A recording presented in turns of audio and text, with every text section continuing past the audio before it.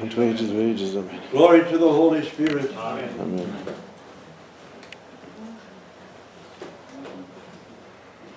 Brothers and sisters, let us rejoice in this feast of the falling asleep, the Dormition of the Most Holy Mother of God.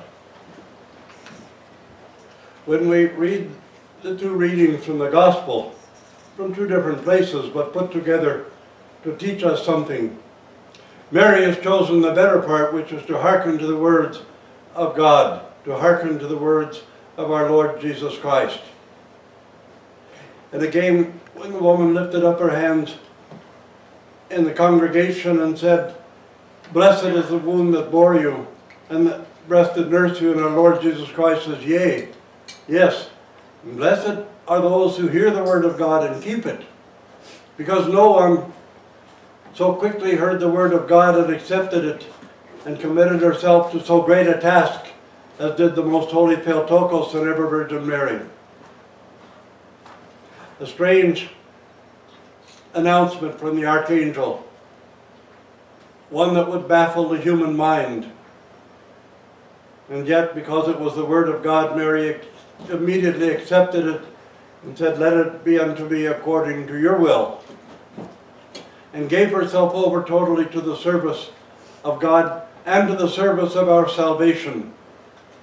Mary was the one chosen out of all ages and all generations, out of all the prophets and all the holy ones throughout all of history, to be the Mother of God in the saving incarnation, and to take so great a role in the unfolding of that mystery which was hidden from the ages but is now made manifest in the Church. Mary is the Ark of the New Covenant. For the Ark of the Old Covenant, which God commanded Moses to build in the wilderness, did it not contain the heavenly bread which came down to feed the multitude in the wilderness, and the staff, the rod that budded like a living tree, and the tables of the commandments. But in Mary's womb, the one who is truly the living bread came down to earth to nourish mankind unto salvation. And the rod that budded like a living tree, the rod out of the root of Jesse, that Lazar, the rod from the root, budded forth in the womb of the most pure Virgin, even our Lord Jesus Christ. And the one who gave the commandments in the beginning has now come in the womb of the Virgin Mary to fulfill all the commandments and all the law on behalf of mankind, and to tear up the manuscript that was against us, the manuscript of the law. Brothers and sisters, when we look at the icon of the Theotokos, of the Dormition, and we see how great was the mystery of the ever-Virgin one, of this Ark of the New Covenant, that no one could touch that Ark as in the Old Testament. The Ark could not be touched by anyone except the priest. Why do we see our Lord Jesus Christ taking the soul of the Virgin from her body? Does the Scripture not tell us that the angels came and took away Lazarus, and the same angels came and took away the rich man, who both were carried away by the angels of God? And as St. Andrew of Crete tells us, heavenly messengers, the angels themselves, come to receive our souls. But as the demons tremble in terror and draw back away from the very name of the Theotokos, so even the angels of God tremble and cannot set their hands upon her or upon her soul, because she's higher than the angels, greater than the archangels. Which one of them could dare to come and to touch that ark and to take the deposit from it? Only our Lord God and Savior Jesus Christ could receive the soul of the ever-Virgin one. Brothers and sisters, we look upon the Theotokos though, and see that she's also one who cuts the trail for us, the trailblazer. Because she was born in the flesh as one of us, born like us. She was fully human and only human like us. And yet that the Lord God, the creator of the heavens and the earth, the one who spoke to Moses on the Mount of Sinai and appeared to Daniel as the Ancient of Days, could take on the form of a babe and dwell in her womb. Should we marvel then that our Lord Jesus Christ says that he will take up his abode in us and dwell in our hearts?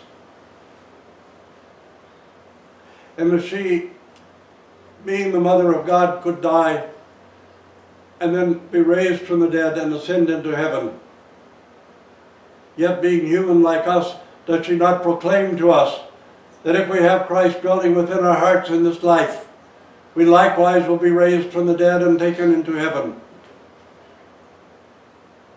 That all mankind will rise from the dead, some into light and some into darkness, but that the light of the indwelling of the Holy Spirit, the light and grace of the Holy Trinity, could dwell within those who truly believe and who seek him, raised into light ineffable, into the radiance of the glory of God. But the glory of God is the love of God. The love which God gives is glory beyond all glory. Brothers and sisters, let us rejoice in this feast of the Most Holy Mother of God, because she is one of us and yet became higher than the angels. And we're told in Scripture that those who believe in God, that those the faithful who are followers of Jesus Christ, will judge angels. This is a great and holy and astonishing mystery that unfolds before us this day. Let us look with awe on the mystery itself, without attempting to understand the mystery, except the mystery as a revelation from God, and see how a human person could participate in our salvation as an agent to facilitate our redemption. That God includes us in this great work of salvation. He includes mankind and makes us his own brothers and sisters, children of the Most High God. Our Lord Jesus Christ did not look down upon us. He said, I didn't come to condemn the world, and he does not condemn us, but works together with us and includes us together in his work, in his ministry, in his priesthood. Think of the great wonder, brothers and sisters, that we sinful and fallen human beings are so loved by God that he includes us in his priesthood and in his ministry, and that he makes us co-workers together for salvation. Not for our salvation only, but for the salvation of mankind. Therefore, being co-workers together with God and sharing in the royal priesthood as well as the ordained priesthood,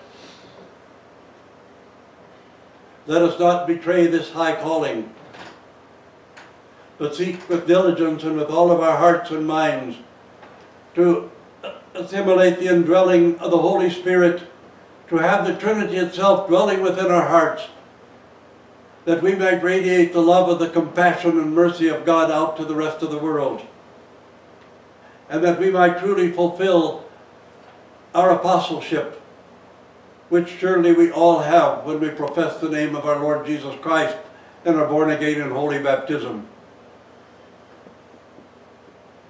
Brothers and sisters, we rejoice in the Theotokos, who still looks over upon us and protects us and shelters us under the shelter of her love and her compassion. And we rejoice at Our Lady the Theotokos, the Joy of Canada, who is a protectress of Canada and seeks together with us to illumine this nation of ours. We are all apostles, we are all priests. Let us, brothers and sisters, strive to live up to this high calling which our Lord God and Savior Jesus Christ has not placed upon us as a burden, but shared with us as a blessing. Amen.